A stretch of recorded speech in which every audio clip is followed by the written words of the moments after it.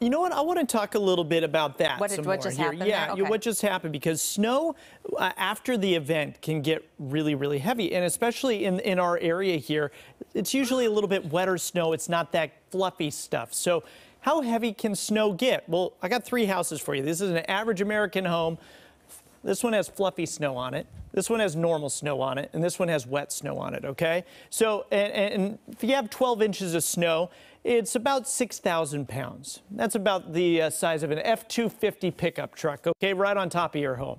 Now, most homes can actually handle a decent amount of weight on the roofs, okay? So normal snow, just normal consistency here. That's about an F-250, Ford F-250 pickup truck and a sedan on top of your house. And then if it's wet snow, you know, that really watery snow that we tend to get around here, that's like having 3 pickup trucks on top of your house. Okay, that's 1 foot of snow.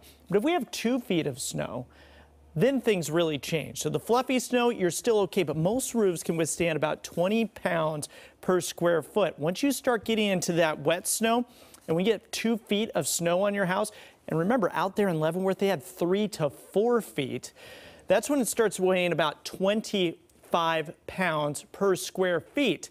Again, most roofs can handle 20. Now we're talking 25. That's like having 6 pickup trucks right on top of your roof. That's how heavy things can get. Now, multiply that by another 2 here. If you had 4 feet of snow on the top of a roof, that's why those things go down. It's a lot of weight. It's a lot of weight. Hopefully, this puts it into perspective. It's kind of a silly way to do that, but it helps you think about just how heavy that can be.